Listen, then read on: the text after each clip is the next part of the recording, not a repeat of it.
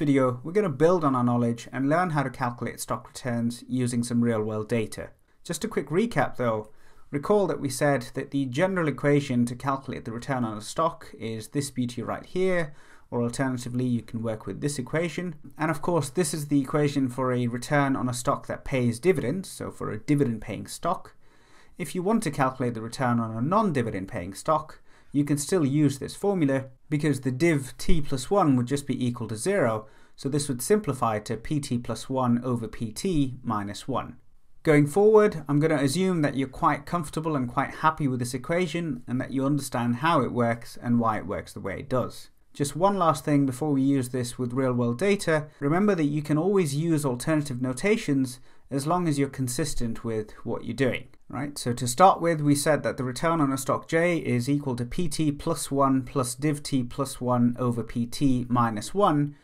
But equally, you can define it as pt plus div t over pt minus 1 minus 1, right? So either of these two are fine as long as you're consistent with the one you're going with. Because if you notice here, pt plus 1 is 1 day forward and pt would be 1 day or 1 time period before. And similarly here, pt is, 1 time period ahead of pt minus 1. So either notation works as long as you're consistent with it. Alright, let's go ahead now and apply this formula with some real-world data. Getting access to financial data can be an expensive affair, but thankfully we have free alternatives as well, so Yahoo Finance is just one of them. So if you pop into Yahoo Finance, let's say we're looking at Facebook, so you just put in the ticker over here and then you've got Facebook, and we want to get some data, right? So you can go into historical data right here, and then set the time period. I'm just going to go with 1st of Jan 2012.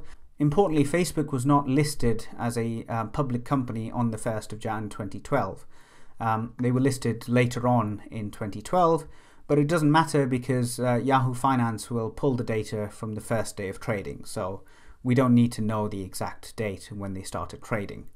So I'm just going to arbitrarily set the last date of data as the 31st of December 2017. You can choose any other time frame that you like, but if you want to work with me in this, then maybe work with the same date just to make life easier. Go ahead and click done then, and then make sure to hit apply, and then you want to download your data, which will come out as a CSV file. So I'm just going to go ahead and open that now, and then we're good to go. So here's the data that we're looking at then. This is there's quite a lot of things going on here, but let's just see what the information is. So we've got the date, which is the date of trading. Then we've got the open, which is the price at which the stock opened at. The high, which is the high point of the day, so that's the highest price at which the stock traded at on the day. Low is the lowest point of the stock, so it's the lowest price that the stock traded at on the day. Close is what the stock closed at, and adjusted close is pretty much the same thing, except that it will also adjust for dividends. When companies pay out dividends, the stock price actually decreases, and so the adjusted closing price will factor in that change in price as a result of the dividends.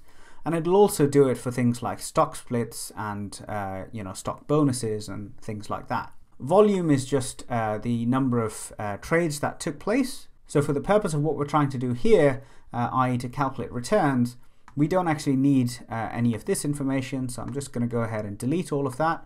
And we don't need the volume information either. All we need are the dates and the adjusted close. And then what we can do is calculate the returns. So remember, return is p at time t plus 1. So t plus 1 here will be the 21st of May 2012, divided by p at time t, which in this case is the 18th of May 2012, minus 1, right? So pt plus 1 divided by pt minus 1. So we can see that the return there is negative 10.99%, call it negative 11%. And then you want to do exactly the same thing for all of these prices. So all you need to do is double click the corner of the cell, and Excel has magically calculated all of our daily returns. So now what we can do is actually look at something quite interesting. I'm just going to rename this the price, and then if I plot this out in a chart, you'll see something quite interesting. So this right here is the price of Facebook. You can see that it's sort of a nice trending line, and you know, it looks almost predictable, right? But it's not necessarily predictable. Well, it isn't predictable. But what I want to show you actually is why it's not really predictable. And that's because the returns follow what we call a random walk. So the returns on stocks, contrary to what anyone might tell you, are simply not predictable, right? And we can literally see this if we were to plot out the returns, and you can do this for any stock. I've just done it for Facebook, but you can do it for literally any stock, and you'll see something quite similar.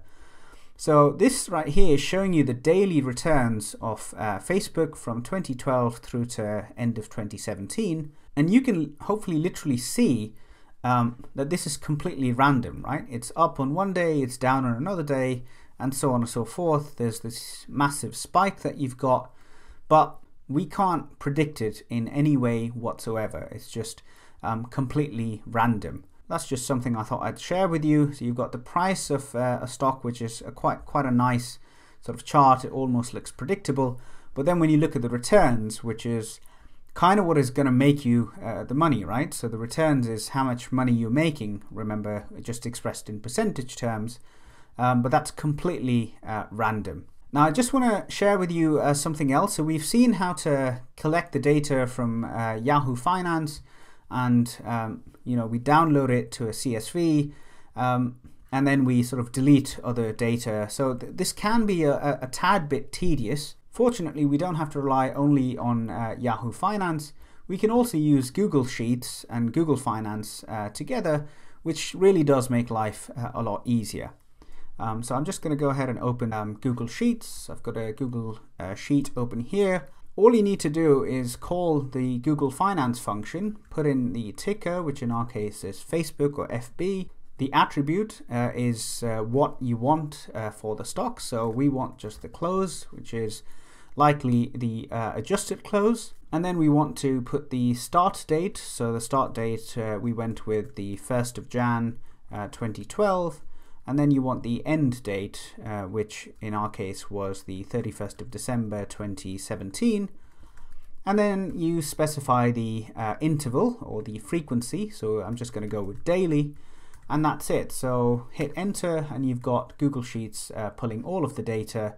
Nice and simple, really straightforward. So we don't need to, you know, go into some place and then download the Excel spreadsheet and then delete data that we're not going to be working with, right? So this is relatively easier. And as before, you would simply calculate the returns as PT over PT minus 1 minus 1, and then just double click the corner of this cell, and it does it for every single one thereafter. And if you like, you can plot a graph over here as well. So just go with chart, and Google will actually predict the appropriate chart that you want. And then as before, remember that when you look at returns, it of course is completely random. So you end up with something that is not predictable whatsoever. Okay, so we've seen how to work with this on Google Finance as well. Importantly, whenever we're investing in stocks, we base our decision on the expected return rather than the realized return, because the historic performance of a stock doesn't necessarily predict where it's going to go in future, right? So given that we're investing for the future, we want to base this decision on something to do with the future, and that in fact is the expected return. So we base our investment decision on what we expect the stock to earn us in future, rather than relying exclusively on historic returns. Now there's three main ways in which we can do this. So you can calculate the expected return using the stock's historical average return. This is probably the easiest way to do it. But you can also go a little more sophisticated and look at state contingent weighted probabilities, which sounds a lot more fancy than it really is. Lastly, you can also use asset pricing models, for instance the CAPM, or the capital asset pricing model. We're going to go over each and every one of these. So over the next few videos, we'll learn how to estimate the expected returns using all three approaches. For now, it's just important that you know and fully understand how to calculate returns. In summary then, We learned that we can obtain real-world data from Yahoo Finance or finance.yahoo.com. We can download the data as a CSV and then conduct our investment analysis. Importantly, we generally don't need a lot of the data that we get, so we typically just work with the adjusted close and the dates. And so given that this can be a little bit of a tedious exercise, we do have an alternative solution in that we can work directly with data on Google Sheets by pulling the data with the Google Finance function. Furthermore, we learned that prices may appear to be deceptively predictable, but always remember that they're simply not predictable, and that's because returns follow what we call a random walk. Lastly, and perhaps most importantly, we said that we base our investment decisions on expected returns, not returns.